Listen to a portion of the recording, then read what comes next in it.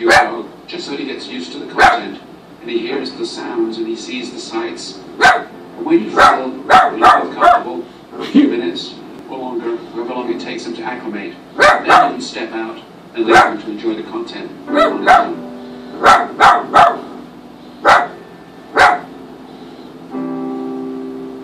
Some of the content your dog sees on DOGTV will be very mellowing for him.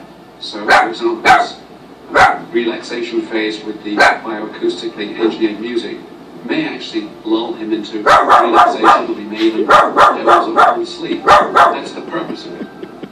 The stimulant will actually stimulate and excite him. Anything from being up to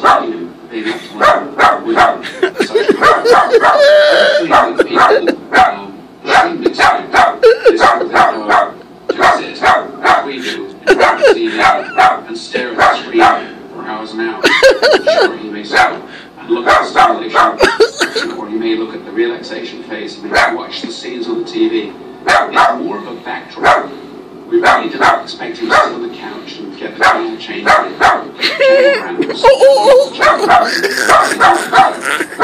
going to do that.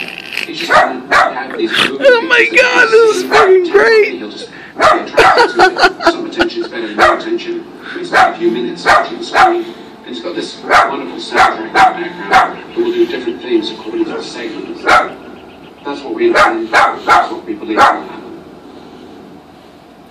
Dude, we gotta spend the $10.